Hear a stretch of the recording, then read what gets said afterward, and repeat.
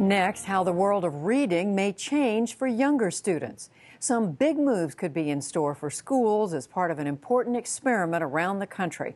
As the NewsHour special correspondent for education, John Merrow, reports. Did you bring back the 3-letter pics? Very good. Today, almost 15 million public school children in kindergarten through 3rd grade are working on their reading, sounding out letters, making meaning out of words. Roots of a tree that is a arm. Okay, well, teaching them is big business. Billions of dollars are spent every year on books and reading programs, a significant investment with disappointing returns. Nationwide, 65% of 8th graders are not meeting grade-level expectations in reading, and more than 600,000 of the nation's students drop out of high school every year, some without ever having become competent readers. The repercussions are enormous for individuals and the country. If we're serious about building an economy that lasts, we've got to get serious about education. We are going to have to pick up our games and raise our standards. The question is, how do we raise our standards? The new view is that our kids read too much fiction, books like this, and not enough about things like electricity, whales, and the solar system. At least not as much as kids in other countries that are outperforming us on international tests. All that is spelled out here in what's called the Common Core state standards, new guidelines for what students are expected to learn and what kinds of books they're expected to read. Financed with federal money but developed outside of Washington, the Common Core has been adopted by 45 states and the District of Colombia. How much will reading programs in our 67,000 elementary schools have to change to get in sync with the Common Core? We looked at 3 very different programs to find out. This public school in Newark, New Jersey, and about 3/4 of the elementary schools in the U.S. are using textbooks called Basel Readers. This story right here, The Secret Life of Trees, is an example of informational text. And the focus Basel Readers go back to the McGuffey Reader that was introduced in 1836. It paved the way for the popular Dick and Jane series that dominated schools from the 1930s to the 60s. For decades, readers like this were the only game in town. And they're still popular today because they're cheap, only about $150 per child, and because it's an easy curriculum for new teachers. The Basel program provides directions and support for teachers who are just coming out of school and who might not have a solid repertoire yet. Basel Readers teach kids how to read by teaching them comprehension strategies, how to attack a passage, take a paragraph apart to figure out what the author means, and so on. So for 1 week, it might be main idea. The next week, it might be focusing on expository text. So they're focused on skills. They're skill-based stories within the book. There is blank wood in its trunk to build over 300 houses. Mark? Enough. Enough. What else can we do to help us when we are not sure of a word? What can we do? Lessons are laid out page by page. 2nd grade teacher Planta Simon sometimes follows the textbook exactly as prescribed. So they give you a list of questions at the end. After we read a story, I'll use that as a reading response question. The children have to write about that question in their notebooks. I want you to think about the story. I want you to check out the picture. But other times, she says, Basels are not doing the job and her students need more choices. So if you get a child that's going astray and they're not picking up on the narratives and the skills that are supposed to come through in that story, sometimes you have to go outside the box and you have to find books that are interesting to them. School districts like Basel Reader programs because they can use the same books year after year. Newark schools have been using their Basel series for 8 years. But now, with the Common Core's emphasis on nonfiction, some schools will need to buy new editions or at least supplemental books to keep up with the new standards. That's great for the publishing companies, not such good news for schools with tight budgets. We can make do At first glance, a second approach to teaching reading looks quite different. For one thing, there are a lot more books. It's something called balanced literacy, and it's used in about 15% of elementary schools nationwide, including this school in the Bronx in New York City. Books cost at least $300 per child, roughly twice as much as the Basel approach. Instead of everyone reading from the same textbook, students in this program get to choose their own books.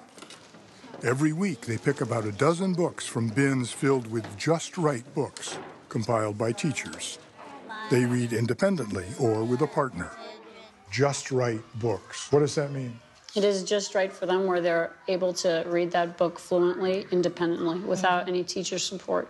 Can you turn to page 5 and find the word colony? I want you to point to that word, colony. Teachers like Hara Chori continually assess their students to determine which books are on their level. You guys can begin reading. And there are 26 different levels in all. Hands up.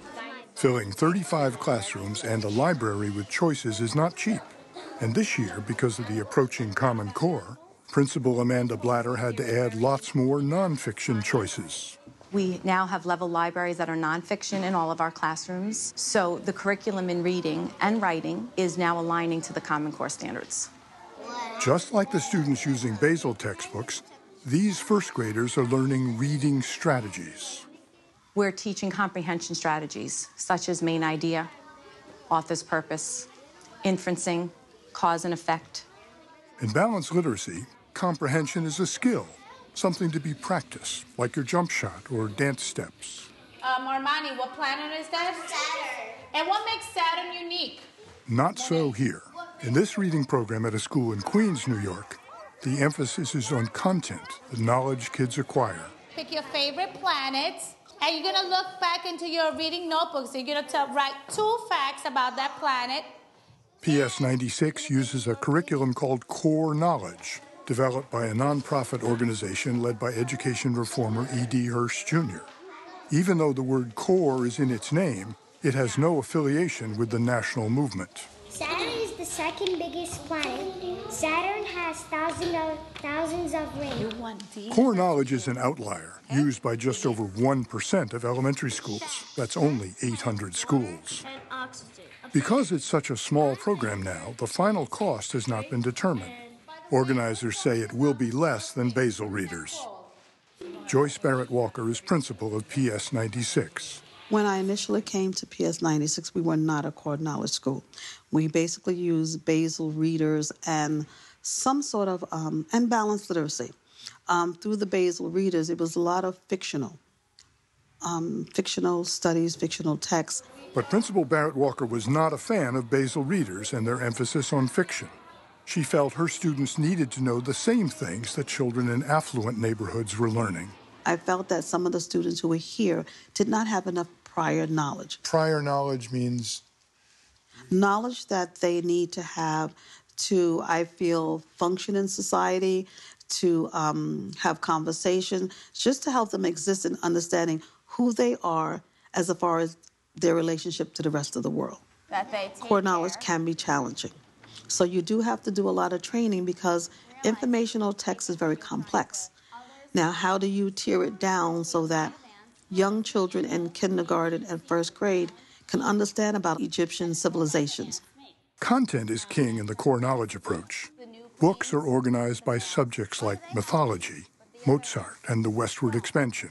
Topics that some say are over the heads of young readers. Okay, so I want to know about the books you like to read. Apparently nobody told these first graders. My favorite book is Solar System and actually the nature book, The Skeleton. The skeleton. And what about you? An archaeologist book because it's teaching me more about archaeology. The arrival of the Common Core does not faze Principal Barrett Walker. When I look at what the expectations are coming in with the Common Core learning standards, it seems that we're where we need to be right now. So how effective are these reading programs? The data for core knowledge and schools like this one in the Bronx is promising. But for Basel reading programs like this one in Newark, the research is muddy because it turns out that savvy teachers use whatever works best. What is clear is that Basel readers, used in 3/4 of our elementary schools, will have to make significant adjustments to comply with the emerging core standards. We won't know for years whether the new Common Core approach will produce more capable readers. But if this national experiment works, at the very least, our children should emerge knowing a whole lot more than they can learn from books like Curious George and Clifford. School systems can look forward to another major challenge, new tests pegged to the Common Core in school year 2014-15. Just how big is the educational publishing industry? Well, Learning Matters answers that question in a podcast. Find a link to their website on ours.